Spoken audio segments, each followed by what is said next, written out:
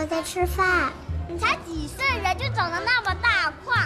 Jack kept mocking the weak female classmates. The people next to him laughed along with him. They threw things at the girl. Stephen came to stop them. The girl covered her face and cried. Then she got up and ran away. 你们欺负女孩子，我是英雄。 But he was teased by Jack for being a poor man. It turns out Stephen's family is poor. He was often bullied by his classmates.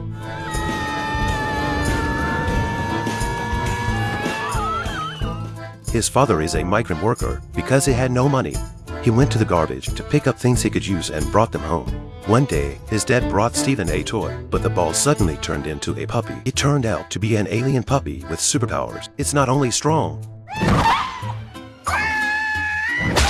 it can also make a lot of magical things. It can see the answers to other people's exam papers. When Stephen wears the glasses during exams, Stephen can see the answers written by his classmates clearly, and running shoes with great bouncing power. Not only can they go up to the sky, he could swim like a rocket in the water. But suddenly Stephen was woken up by his father. It turned out that everything was a dream.